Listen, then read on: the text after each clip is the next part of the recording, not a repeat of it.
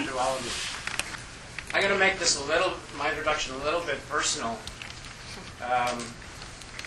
Since Frances, I don't know if I've ever said this to her as directly as this, is sort of my intellectual hero among sociologists of all time.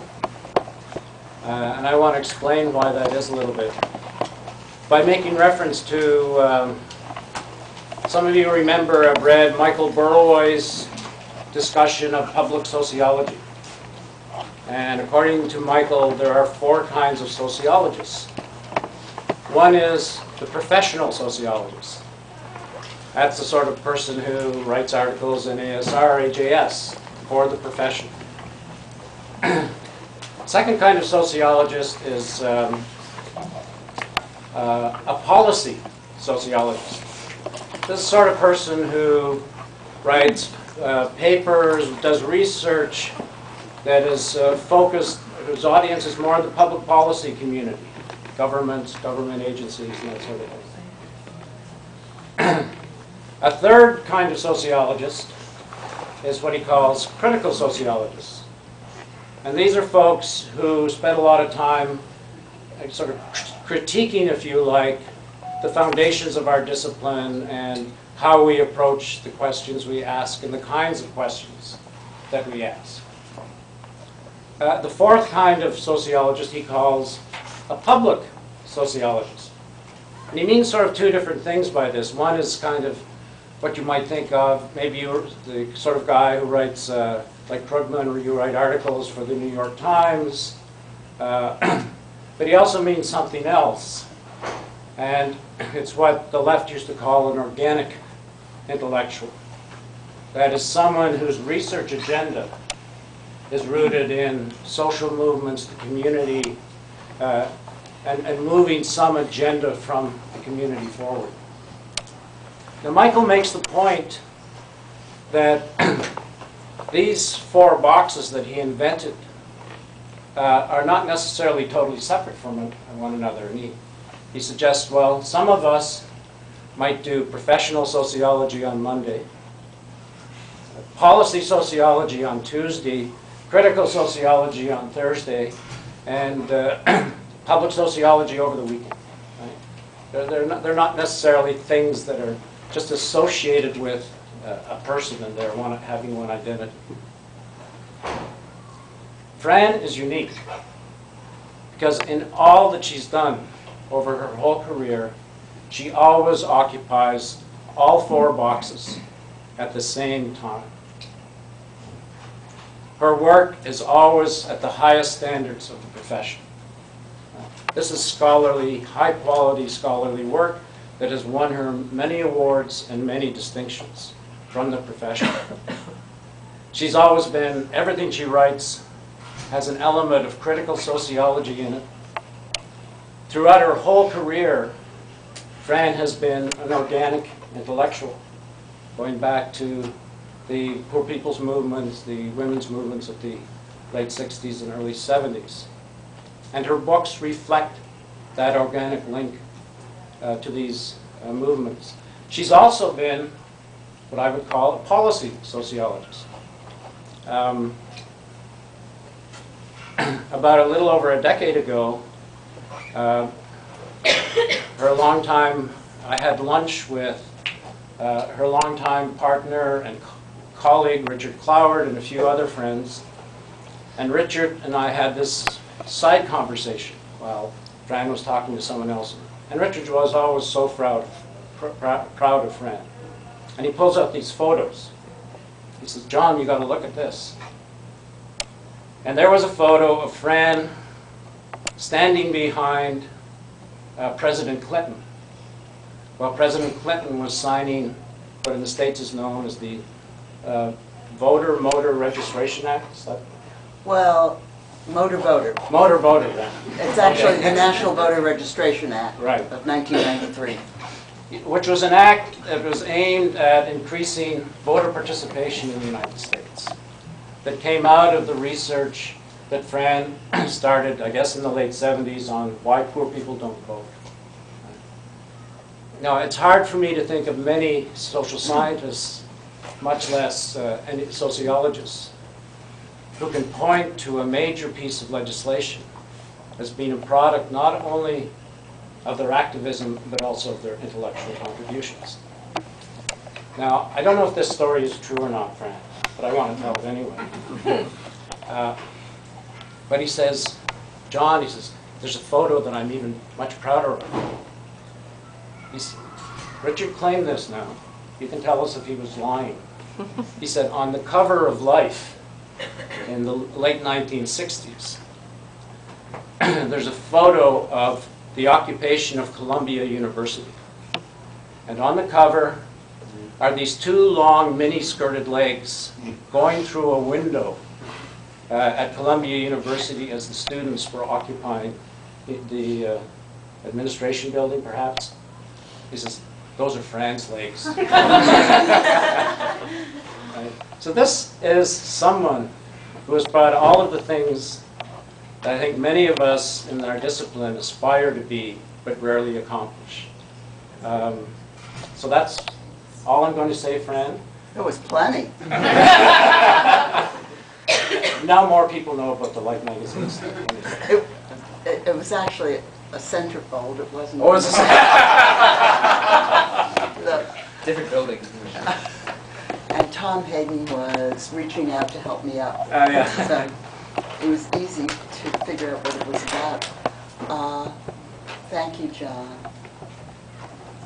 Too much, but lovely, you know.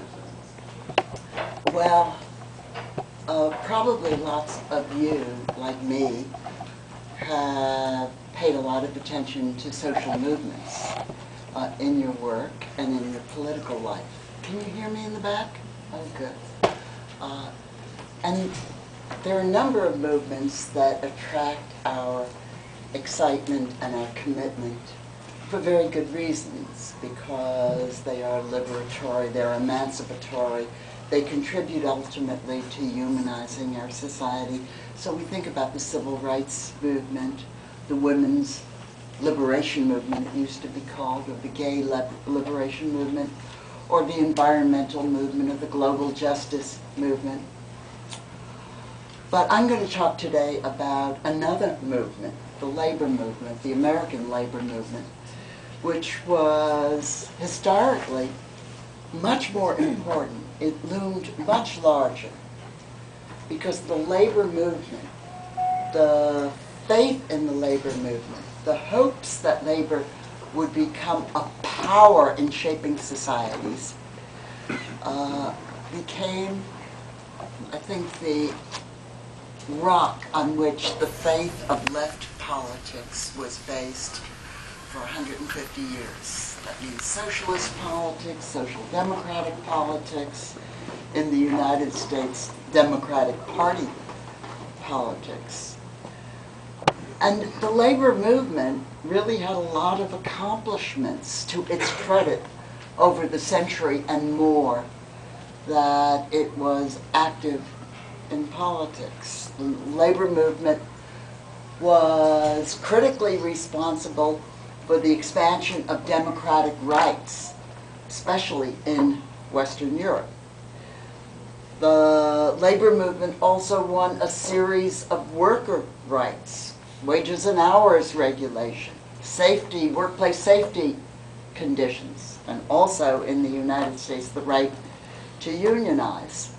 And the labor movement was a critical support for a raft of public policies that we sometimes call the safety net, which were important in humanizing our societies. Public pensions, aid to orphans, we called it in the United States, but aid to the very poor, aid to the unemployed, aid to the disabled, and so on.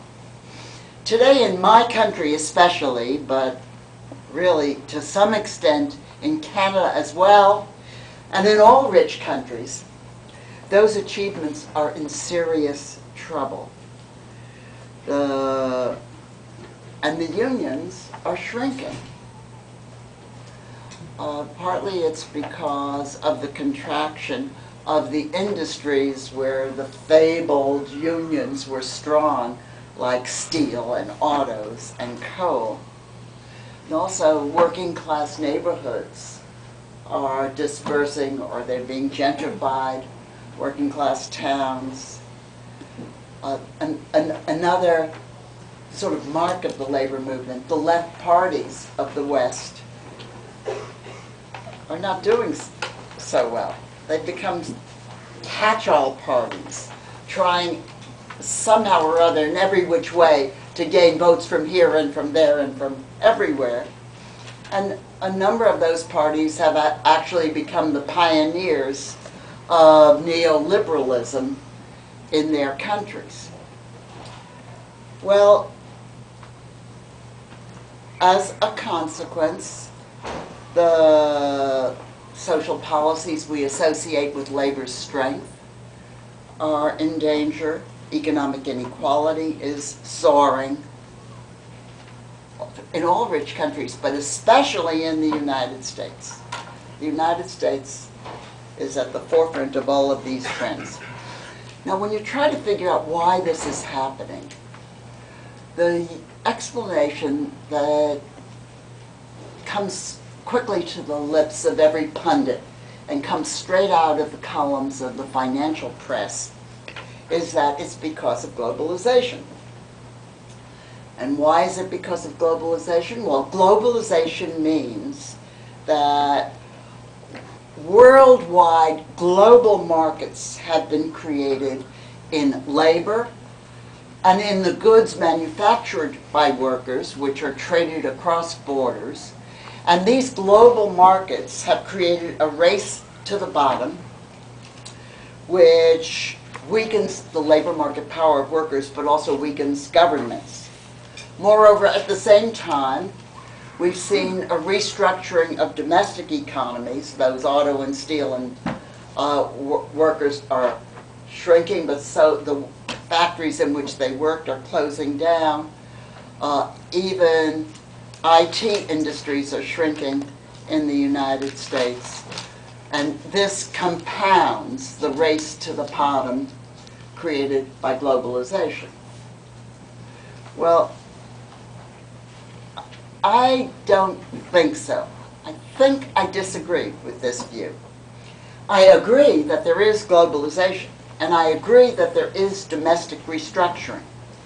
And I do think that these changes mean the decay of the old strategies through which labor mobilized to exercise power.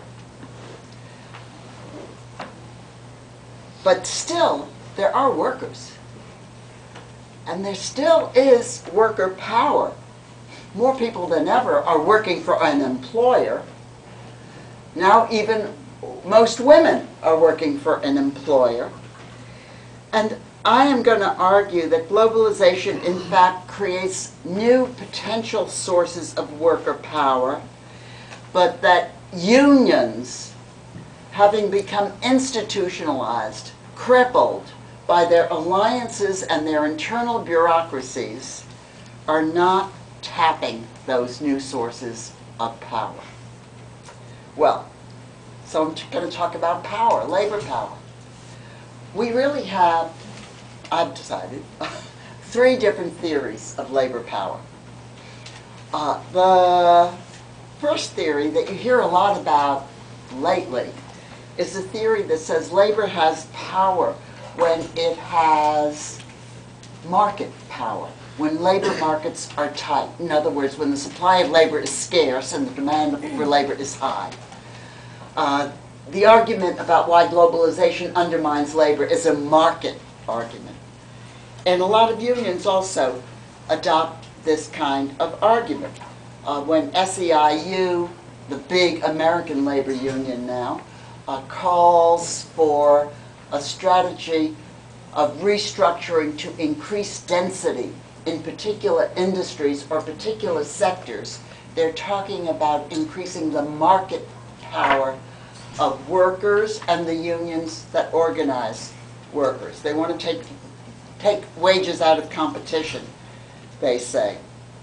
And this is also the strategy that was followed by the AFL Kraft unions in the United States in the 19th century.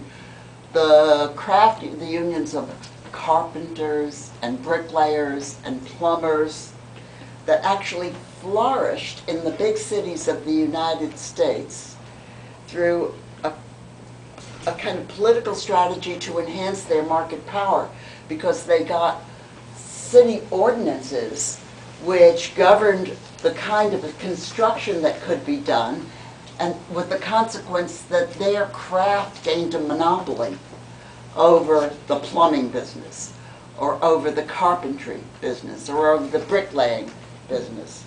And, you know, it sort of worked. It didn't work for many workers, but for those who were the craftsmen who could organize a monopoly over the craft skill, it worked. So that's one theory of labor power. A second theory of labor power rests on political democracy, on electoral representative arrangements. And this is sort of the social democratic theory of labor power. Here the idea is that with the winning of the mass franchise, the winning of the universal or the near universal right to vote, and the development of political parties that organized those votes, and the development of systems of representation roughly in proportion to those votes, that with those developments, state elites became dependent on workers. Why? Because workers had so many votes.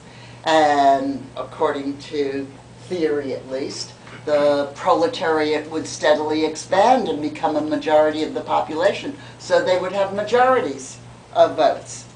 This was a very exhilarating idea. And it still is an exhilarating idea. You know, people die for the right to vote, still to this day. But, of course, the institutions that developed to organize those votes and to penetrate the cadres of representatives who campaigned for those votes did produce severe distortions. Just look at the American government and great disappointments. There's another idea about worker power. We sort of tend to forget it. I don't know how we can forget it. I think it's the idea implicit, at least in the manifesto. It's the idea that in an industrial capitalist society, where as industrial capitalism grows, it creates a labor force, brings together the peasantry and the artisans. It creates a labor force on which it becomes dependent, because labor is a force of production. Now, this interdependence, of course, produces the potential for disruption, because if workers withdraw their labor, everything stops. Moreover, and this is what the manifesto is really good at, it's not as explicit about labor power as it is about the way in which industrial capitalism will organize and educate workers. All these numbers and the unity that they will experience because they're working under the same roof, exposed to the same rotten foremen and owners, and then they'll have this leverage. Well, there were also institutional distortions that followed in the wake of the periodic exercise of this third kind of labor power, the strike. Great strikes produced efforts on the part of government and employers to institutionalize strike power. In the United States, the mass strikes of the 1930s were responded to by the National Labor Relations Act, which produced the National Labor Relations Board, and were also responded to by the great automobile companies like Chrysler and GM, by the big steel companies with the rush to a contract. Now, what was going on was perfectly clear. Workers were walking off the job whenever things didn't meet their approval. Employers, big employers, were in a rush to find a way to ensure uninterrupted production, particularly as orders from wartime, war-torn Europe began to pick up. And so these big employers offered unions, offered leaders, fledgling unions, because they weren't, industrial workers weren't yet unionized. They offered them the contract on condition that at least between contracts, at least so long as the contract was enforced, the union would take responsibility for ensuring uninterrupted production. And of course, the strike power was also institutionalized, in a sense academically, with the development of the field of industrial relations, which was presumably expert on proposing ways to smooth out the relations between managers and workers. Now,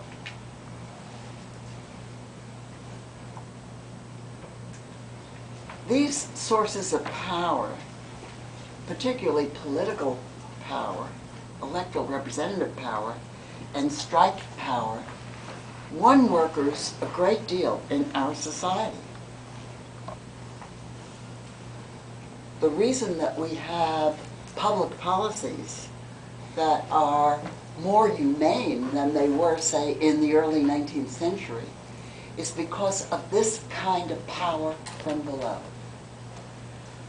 Even today, workers, through electoral representative politics, and sometimes through strike threats, though that is becoming rare, can claim victories.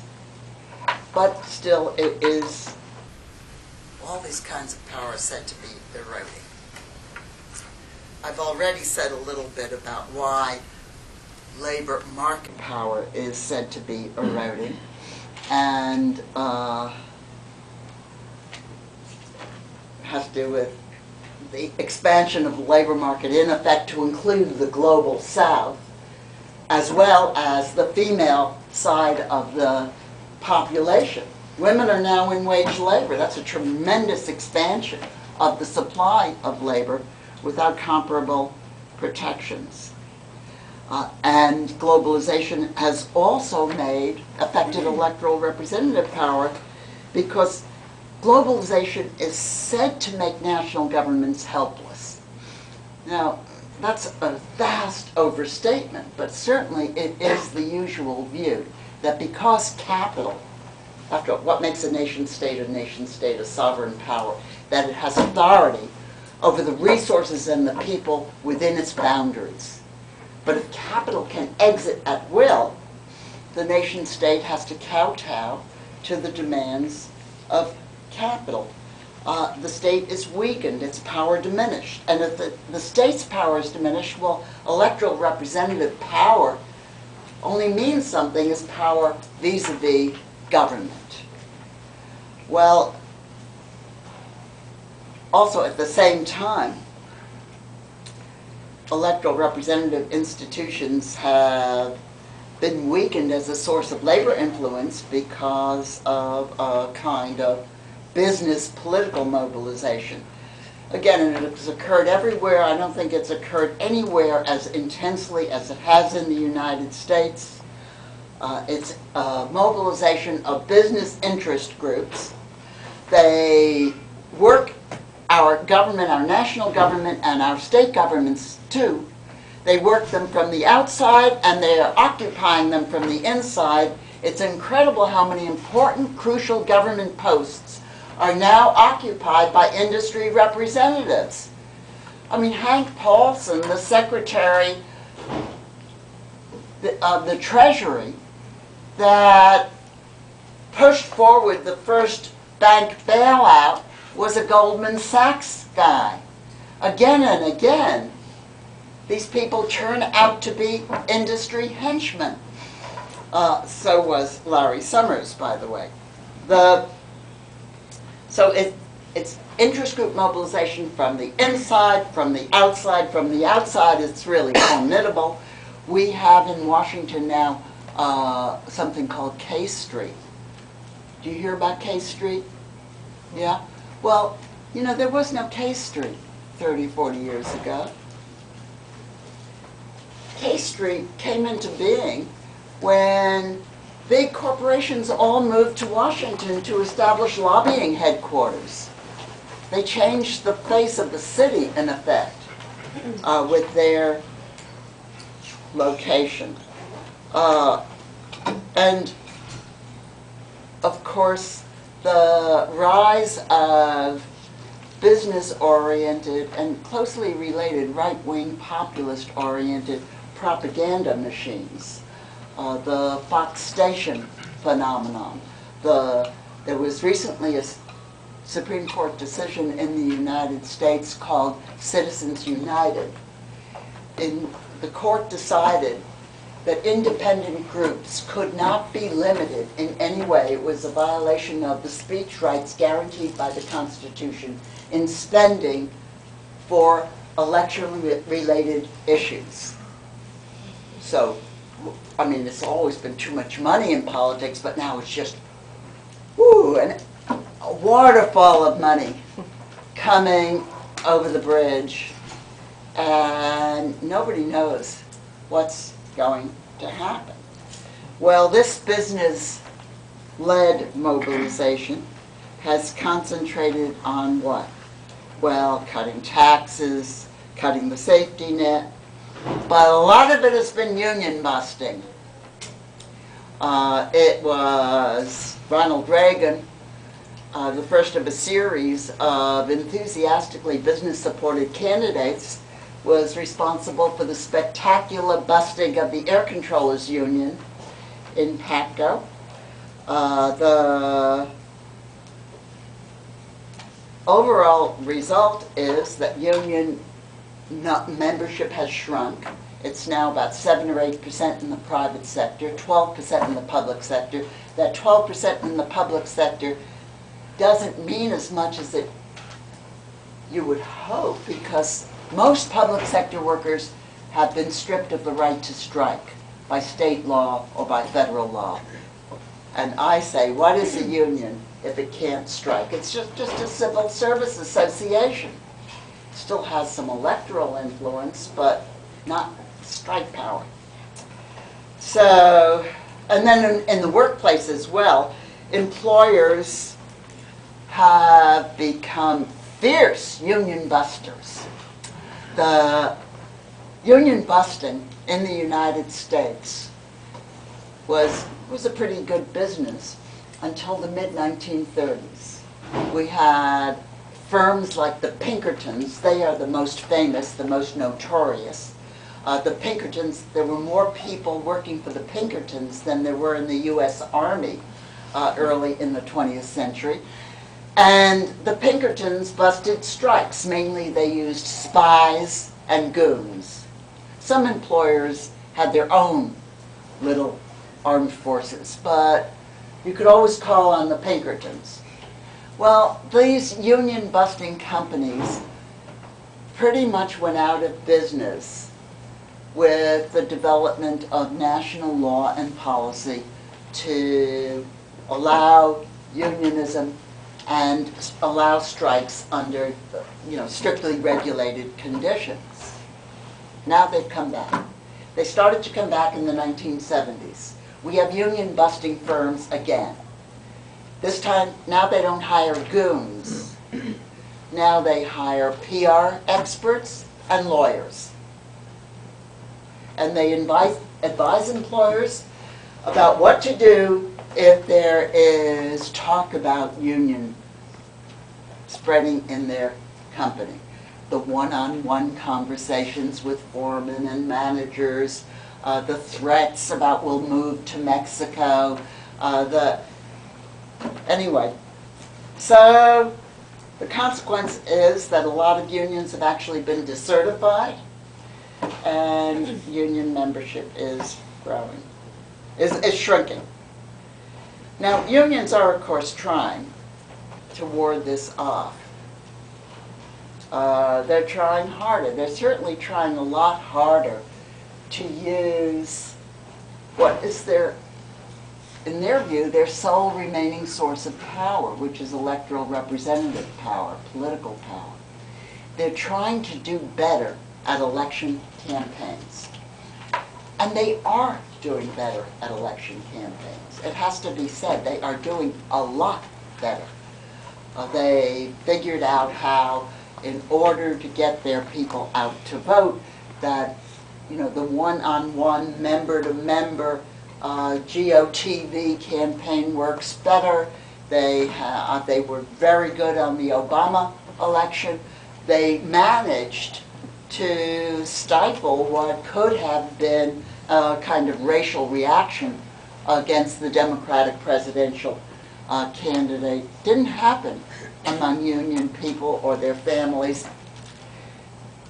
So they're good on electioneering, turnout, registration to some extent. But it isn't having much effect. And the truth is, that kind of political power by itself has never been enough. The unions have been trying since Taft-Hartley to get Section 14B, which gives federal legitimation to state right-to-work laws. They've been trying to get it reversed for 50, 60 years. They throw all their support to the Democratic Party, and they get zilch in return. They're not going to get the Employee Free Choice Act, which was legislation which would have allowed them to unionize through card check instead of going through the Federal National Labor Relations Board, which doesn't work well for them.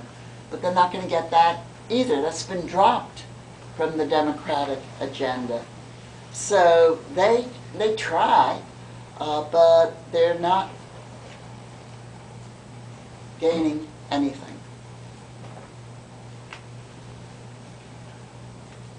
Well, I said earlier that I thought globalization created new sources of potential labor power. Now let me try to, that the unions won't tap. And let me try to explain what I mean.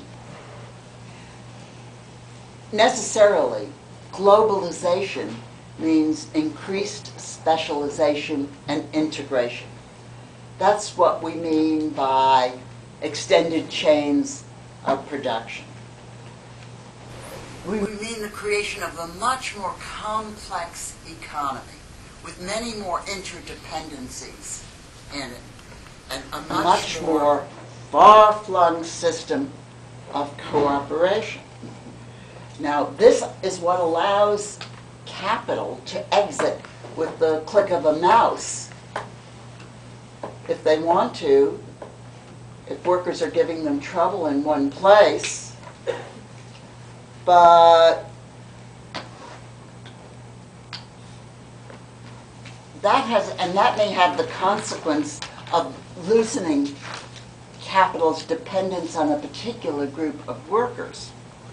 But these extended chains of production, this outsourcing that everybody talks about, is two-sided or multi-sided. Lots of people are involved in it, and most of them are workers. And most of those workers are locked into far-flung, extended systems of what I think is logistical power. Now, those of you who have paid attention to labor organizing know the special role that the idea of logistical power has had in past strike efforts. Logistical power is the power had by those workers who are at key nodes in a system of production or distribution. Dock workers can stop it. Nothing moves, for example. Well, lots of workers now have logistical power because the system is so extended and so integrated. And besides that, the system also is dependent on electronics and transportation. And transportation workers have always had logistical power. Some workers seem to show the sort of braggadocio associated with power. The COSA-2 workers, for example, when they refuse to unload Israeli ships that they say are bound for Gaza, or the longshoremen on the west coast of the United States. They take up political issues and do strike actions over them. But it's not just, the dock workers, the way it always has been. There are lots of workers are in a position to shut down complicated systems with very far-flung reverberations, which we should start to try to understand. Moreover, there also are armies of low-wage service workers who are in sectors that are not moving. These workers are rooted in place. They're the workers in the hospitals, the schools, the restaurants.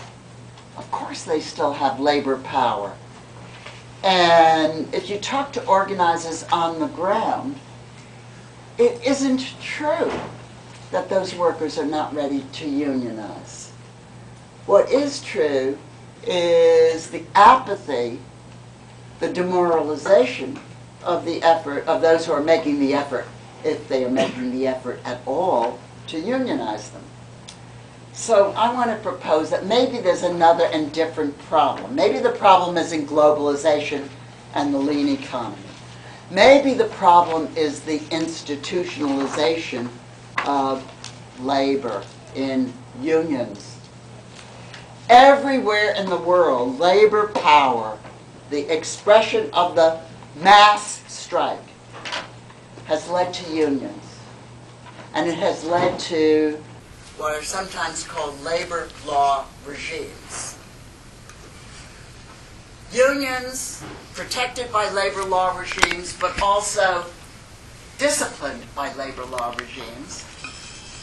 These unions become oligarchies, of course. It's the way of things. And in these oligarchies, there's a separation of leaders from rank and file. It's kind of inevitable.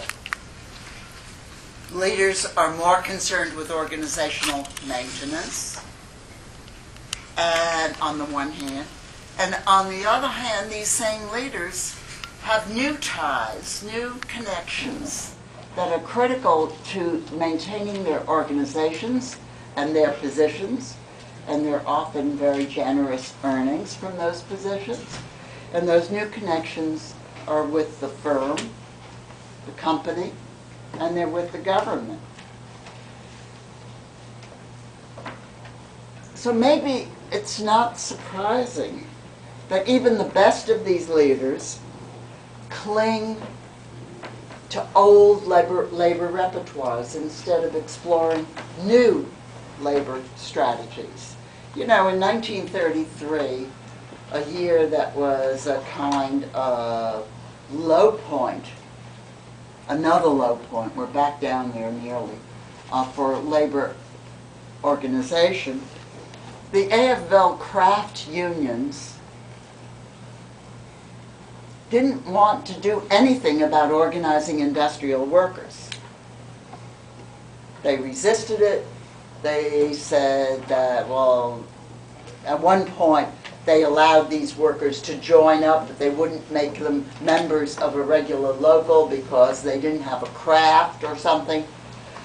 And after a few years, the strike movement of these industrial workers took off without the unions.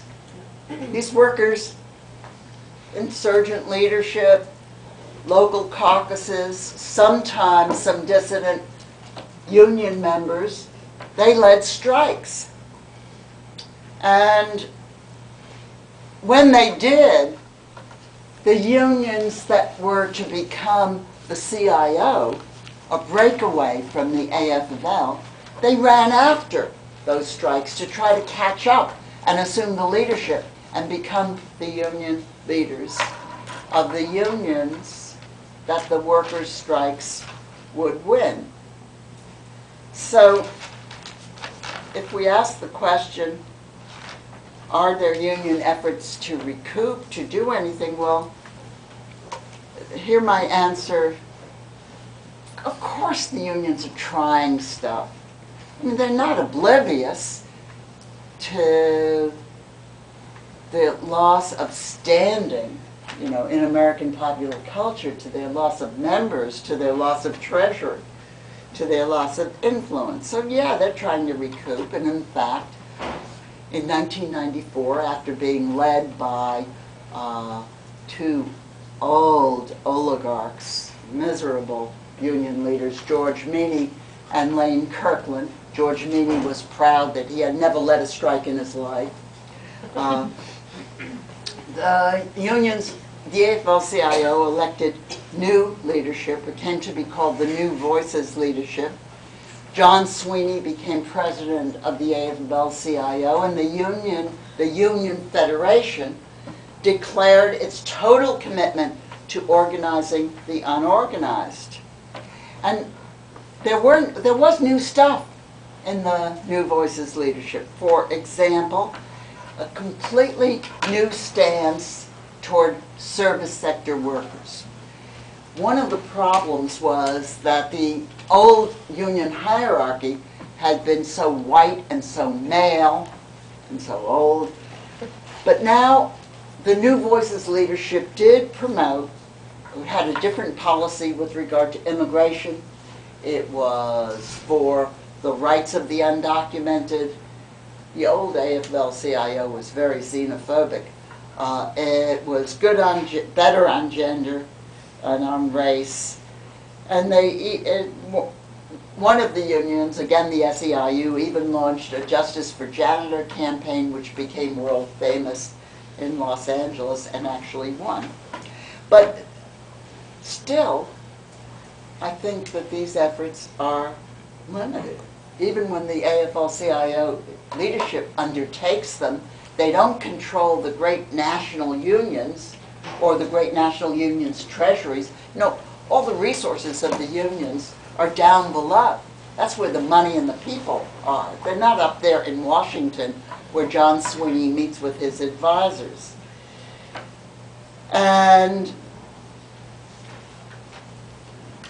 moreover, those national unions that do have some resources have been so preoccupied with jurisdictional disputes that they're trying to hold their own by taking over other unions. This is an old problem in the union movement, but it's quite, I find it really horrifying that this cannibalization is going on now, particularly with SEIU, the United Healthcare Workers in California, the fight between Unite and HERE. These are fights for money and members. And in, how long ago was it now? 5 years ago, several of these unions, SEIU, the Carpenters, the Teamsters, Unite, pulled out of the AFL-CIO. They're sort of back now, but there never was a reason for it. You couldn't figure, excepting maybe they wanted the dues money that they had paid to the AFL-CIO, because nothing they did afterwards gave credibility to the reasons that they offered. So there is people, union people are trying in a way, but certainly the electoral politics thing they're doing in a big way. And there are even some initiatives toward global unions. But the global union stuff is largely on the top. It's largely symbolic. It's largely organizational efforts to build organizational ties, rather than any more daring attempts to tap new sources of labor power. It may be, and this is what I actually think, that the leaders of the old unions, the leaders of union bureaucracy, are ill-positioned, really ill-suited to tap new sources of power, new sources of what is strike power. It's hard to do. Actions that are defiant, that break rules, that take chances, are hard to organize. You have to show your people that they really do have power, that they do work that is essential. That's what the Wobblies were all about, all their music about we who tilled the prairies, built the railroads. Boy, do they need us. You've got to create that kind of culture. You've got to mobilize your people, organize your people. You need solidarity. You don't need members, but you need solidarity. You have to ward off all the external influences that tell you this can't be done, you're taking chances with what you've already got. It's going to be bad for your wife and for your cousins and such in Peoria. You've got to endure. If you're doing a strike, any of the various forms of strike that are made possible by the lean economy and globalization, you've got to be able to endure the suspension of the interdependent relationship that you're interrupting. But I think what's hardest of all is that you have to break rules. It's hard for people to break rules. But I also think we desperately need the kind of power that could be earned if labor were to revive and rediscover its ancient sources of power in work itself. Thank you.